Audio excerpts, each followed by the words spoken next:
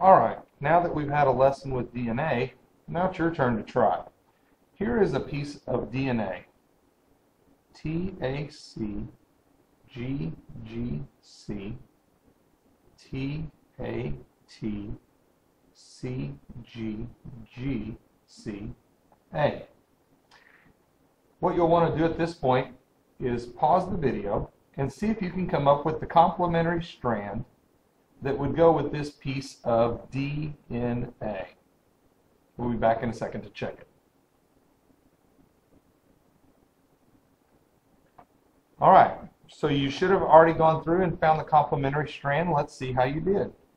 T goes with A goes with T, C goes with G. G goes with C, G goes with C, C goes with G. A, T, A, G, C, C, G, T. That's the complementary strand that would go with this piece of DNA.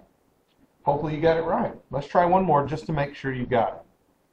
CG, CT, AT, AA, CGG, CTA.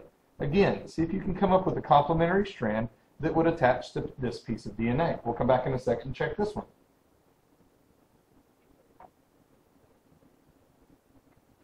All right, let's see how you did.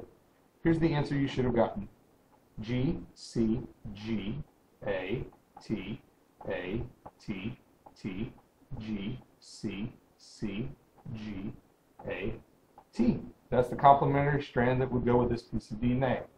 If for some reason you're confused and you didn't get the right answer, you may want to go back to the video just above this and walk through DNA and make sure that you find out what pairs go with which so that you can master DNA and their supplemental parts.